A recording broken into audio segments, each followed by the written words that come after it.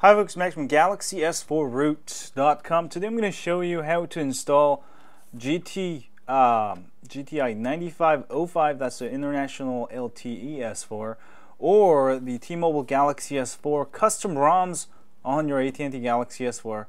It's pretty easy to do. Basically, you just need the ROM, and also you need to get a AT&T kernel. I've got the K-Tweaker kernel. I'll have links on my website. And currently I'm actually running T-Mobile Galaxy S4 ROM. I'm running Darth Stalker S4 ROM. This is actually a T-Mobile ROM, and actually I've got T-Mobile SIM card running in it, and I even got Wi-Fi calling working just fine. If I turn on Wi-Fi calling, you can do that, or you can just run your AT&T SIM card. Also works just fine. And this will also work if you're using like the Canadian i337M series. Should work just fine. So let me go ahead and show you an example. I'm going to go ahead and install Wanam Lite, which is a GT-i9505 ROM.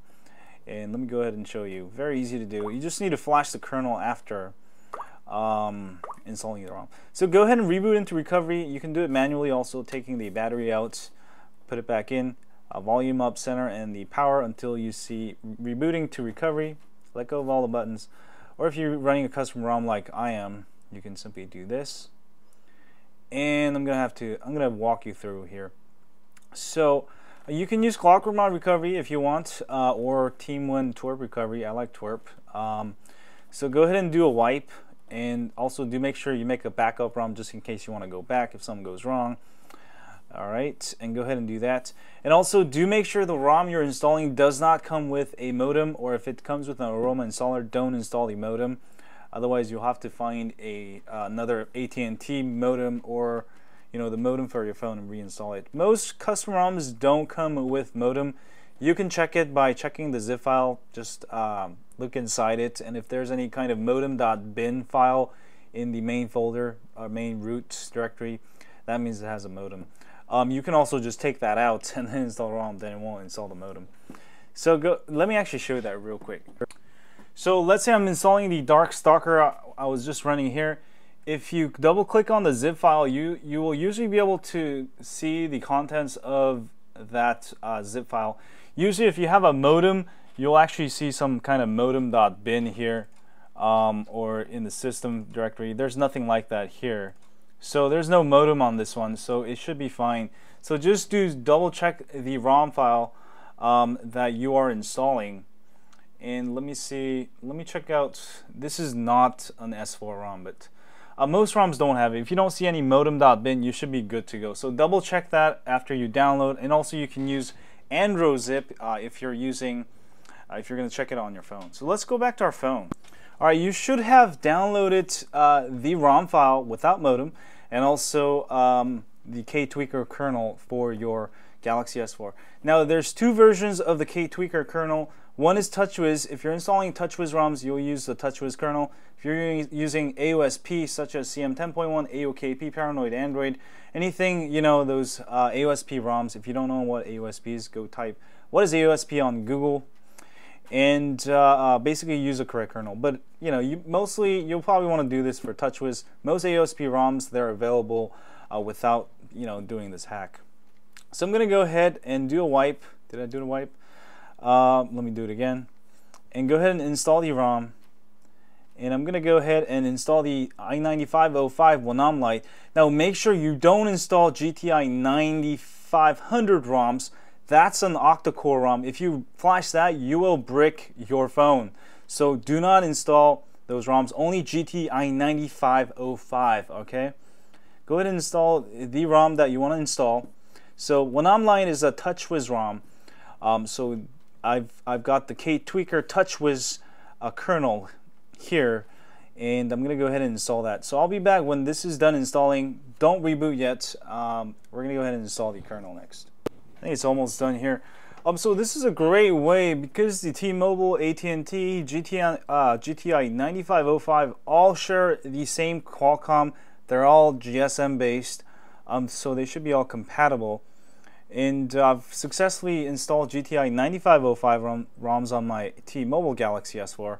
By the way, I should have another video on that. So there we go. Once the ROM is installed, go ahead and go back to install and install the KTweaker TouchWiz kernel. So I've got it right here. Go ahead and install it. And that's it. And reboot, and you should be able to fix it. And also, if it asks you fix root, go ahead and fix it.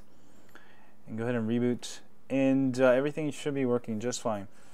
So that's how you can install GT-i9505 or T-Mobile Galaxy S4 custom ROMs on your AT&T Galaxy S4. And you can also do this. You can install GT-i9505 ROMs on T-Mobile Galaxy S4 without any kernel, because it's straight compatible. The AT&T one needs a custom kernel with it, because this one has a lock bootloader, and you need a kernel that supports low-key exploit, which allows you to, run custom kernels. So for the other variants, you should be able to good to go as long as you're installing Qualcomm ROMs on Qualcomm. And my next thing I'm going to experiment is try and install some GT-i9505 ROMs on my Sprint Galaxy S4 and also my Verizon Galaxy S4, which is coming in the mail. It's in theory it should be possible, to turn them into AT&T or T-Mobile phones, because those are also world phones. But Sprint and Verizon might have locked it, so we'll have to go try it out. But there should be a way to turn them into world SIM phones also. But I don't think these, the GSM versions, the AT&T, T-Mobile, and the GT-i9505, they can't be enabled for CDMA. I don't think they have the CDMA radios. But who knows? There's always hidden things. I mean, we figured out how to enable AWS bands on the AT&T Galaxy S4, so you can now turn your AT&T Galaxy S4 into a full T-Mobile Galaxy S4 with all the bands enabled. I have instructions on that on my site. You want to find out? It should boot. And if you have some ROMs that don't boot, there may be ROMs that might not boot, but most ROMs should boot in theory. But give it another second here, and I'll be back. This is taking too long. There we go. I heard something. I heard it vibrate. There we go. So that's how you can install it. So I went from a T-Mobile ROM to now a GT-i9505 ROM. Now the good thing with GT-i9505 ROMs, they have tethering broken. There's no lock on it that AT&T puts. So you don't even have to hack it. It's enabled by default, which is really cool. And there we go. And also 4G LTE works just fine. I just have my T-Mobile SIM card in there, which I get horrible signal, so it's dropped to edge. But I've tried it. 4G LTE works just fine. If you have trouble with 4G LTE, go to settings, mobile networks. Go to mobile networks. Make sure it's set to LTE GSM. Sometimes it gets set to GSM WCDMA. Set it back to LTE GSM WCDMA. Let it sit for a while. And make sure you're using, if you're using AT&T, you're using 4G LTE APN. Sometimes it'll default to the, the singular, the slower version. So that's pretty much it. And now you can install GT-i9505 or T-Mobile Galaxy S4 ROMs on your AT&T Galaxy S4. That gives you a lot more options than just having AT&T custom ROMs, since there's actually a few of them right now since the bootloader is unlocked. But this opens a whole world of new custom ROMs you can install on the Galaxy S4 AT&T SGH i337, or if you have the Canadian i337M series, this will work also. But for the Canadian versions, you don't need the KTweaker kernel. Most likely not needed, because this is only if you have a lock bootloader, which is only the AT&T version. And it kind of got long, but now you can be assured you can install T-Mobile GT-i9505 ROMs on your AT&T Galaxy S4. And if you like this video, as always, don't forget to hit that like button here, subscribe button down there, and don't forget to sign up for my email list at galaxys4root.com. We update you once a week with ROM of the Week tips, hacks, and more, and stuff like this. And I'll see you guys soon. Stay high on Android.